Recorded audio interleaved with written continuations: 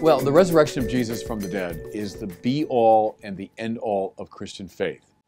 If Jesus has not been raised from the dead, then I and other bishops and priests and Christian ministers should just go get honest jobs, and all Christians ought to join another religion.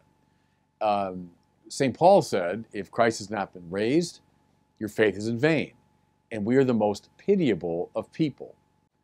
There really is no third option. See, if Jesus has not been raised from the dead, then the whole thing is a fraud and a joke. If he has been raised from the dead, then he is who he says he is, and he must become the absolute center of our lives. C.S. Lewis was right about that. There is no real third option of, oh, I don't think he rose from the dead, but he's a great moral teacher. No. If he didn't rise from the dead, Christianity is a fraud and a joke. That's how central it is.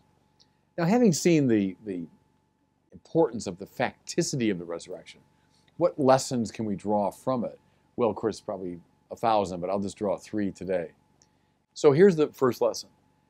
This world is not it. Now, I want to be careful because I don't mean this world is bad. I don't mean we should be ignoring it. What I mean is the world of our ordinary experience, the world of immediate common sense, the world, if you want, of modern secularism. You know, we're the first culture, they say, really in the history of humankind that is largely accepting a secularist view of the world. That's just this world. This is it. The resurrection is saying in no uncertain terms that this world, though good, is not the final horizon of what is real. It tells us, as the Bible puts it, that God's about the business of making a new heavens and a new earth. He wants to raise up and transfigure this world. And the resurrection is the great indication of the truth of this. You know, here's something I think is self-evidently true. I think Jean-Paul Sartre and his colleagues, the existentialists, are dead right when they say if there is no God, life is absurd. That's true. That's true. I mean, we can enjoy things here and there in this evanescent passing world, but let's face it, there's no God, we all die and we stay in our graves and that's the end of the story, then life is basically absurd. No matter what I accomplish, it'll eventually fade away, I will fade away, and everyone that ever knew me will fade away. What's the point? Being a morally upright person, you say, well, that's important. Well, I guess, but, you know, so someone suffers and dies, I don't do anything about it. The world looks on with utter indifference, and then eventually we all fade away, and then the world fades away. Who cares? Who cares? The point is, if you accept a completely secularist view of reality, life is basically meaningless. The resurrection of Jesus from the dead, therefore, is this enormously important sign, enormously powerful sign, that something else is the case, that God is up to something beyond just our ordinary experience. Here's a second great lesson from the resurrection, that tyrants, your time is up. So think what it meant now for the first Christians. Jesus, their friend and master, is put to death by the power of Rome in collusion with certain of the Jewish leadership. The cross was the great sign of Roman tyranny, Roman authority and power. You know, if you get in our way, we will do that to you. The cross was meant to be horrific, which is why they displayed them publicly. Think of Spartacus and his colleagues along the Appian Way. Or in Jesus' case, they crucified him right by the gate to the city of Jerusalem, so no one would miss him. I was just reading somewhere very recently that historians speculate the cross would have been about 10 feet high, you know, because they wanted it to be seen. It was a sign of Roman tyranny and power. So when God raises Jesus from the dead, what does it say to the first Christians? It says, no, Caesar's power is not final. He's not the ultimate authority. In fact, his tyranny is under judgment. God's love is greater than anything that's in the world. Now watch how very creative Christians have used this insight to very powerful effect up and down the ages. The best example in recent years is John Paul II in Poland. And I think of that scene, 1979 in Victory Square in Warsaw, and he's preaching the gospel, preaching about God, about human rights, about the resurrection. And the Polish government, the communist government, is right behind him. And behind them, symbolically, was the full force of the Soviet Empire. The only thing John Paul had, he had no guns, he had no armies or tanks. But right next to him was this giant cross.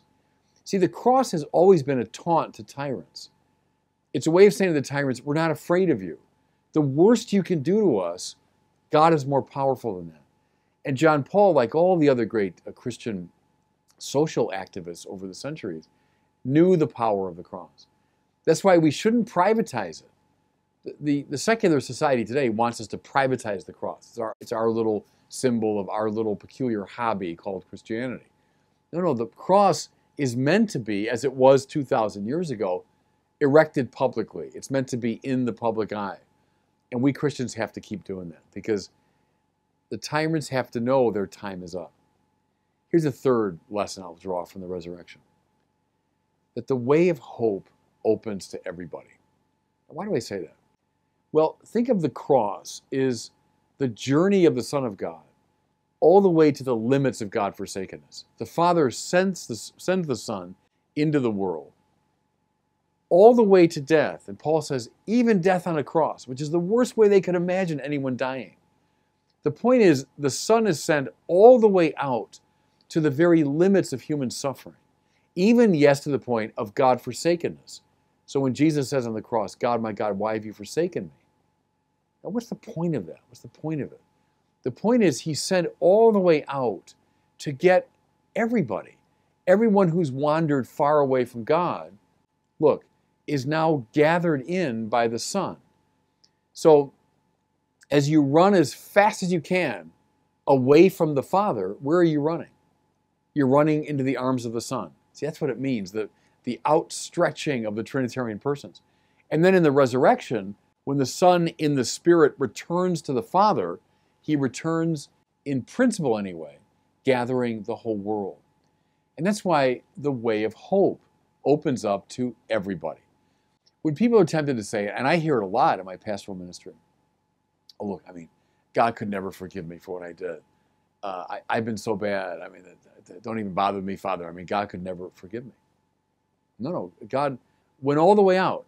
He went into every dark corner of human experience so that he could draw the whole world back to him. And so that's why the resurrection is a sign of hope. So first lesson, transcendence. There's more to life than meets the eye. Second lesson, the tyrants tremble in the presence of the cross. Third lesson, there's hope for everybody. There's hope even for the most hopeless. Let the power of the resurrection resonate in your own heart and announce it to a waiting world.